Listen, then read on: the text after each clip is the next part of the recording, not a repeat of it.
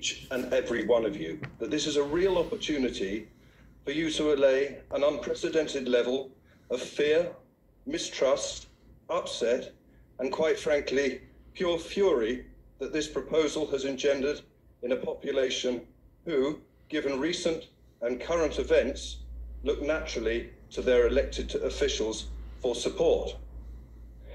What concerns me and the thousands that have signed this petition is the fact that none of the councillors present here today have a mandate for imposing a congestion charge. Liberal Democrats and Labour, knowing this was in the pipeline, for some peculiar reason, all failed to mention it at the last election. And yet, here they are now, united in pushing this monstrosity forward. If I may, I would like to direct my question directly to you, Councillor Alex Beckett. You sit here as the chair of the Highways Committee, a position of importance and authority granted to you by the people. I wonder if those that put you in that seat knew about the plans you now so fervently support. My question is this, and rather like the referendum itself, I'm looking for a simple yes or no.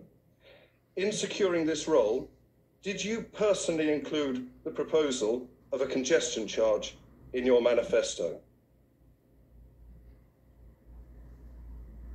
Councillor Beckett. Thank you, Chair. And firstly, thank you, Mr. Comyn, for your question.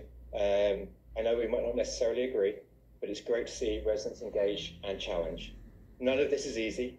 There are difficult decisions to be made all around, but I'm really pleased to see that you are actually here today and able to bring your views. That's really important for all of us. Thank you. The GCP, as we all know, has carried out one of the biggest and most wide-ranging consultations in its history. It's led to over 24,000 responses. It deliberately asked a range of open and closed questions to ask people whether they supported the scheme, which elements they did support and which elements they didn't support, what they might like to see done differently, or what alternatives they proposed. This was intended to provide a richer and more nuanced feedback style than a simple yes or no. I do not believe this is a simple yes or no answer for any of this. This is a complex decision that requires complex analysis. All of us need to take a look at what the feedback to the consultation says, look at any amendments that the GCP might bring and what scheme might be brought forwards before we decide on what needs to happen.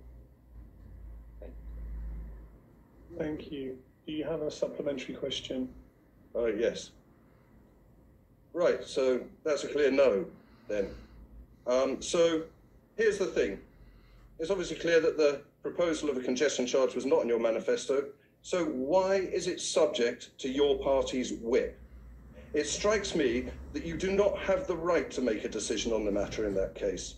So do you not agree that it would be moral, decent and democratic of you to either stand for election on this issue to determine whether or not you have our support, or save everybody's time by granting us a referendum today?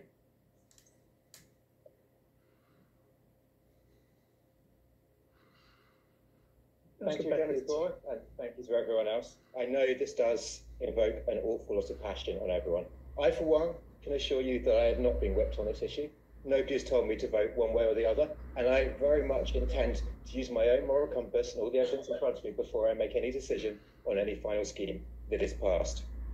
Now, we owe it to the 28,000 people that replied to look through those responses.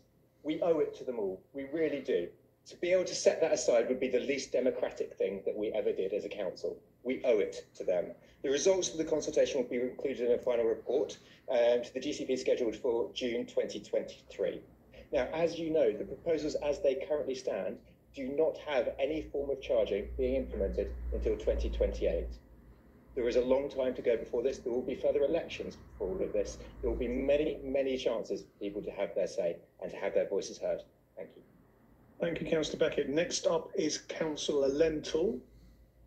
You have 2 minutes to ask your questions, and if you choose 1 minute for a supplementary question.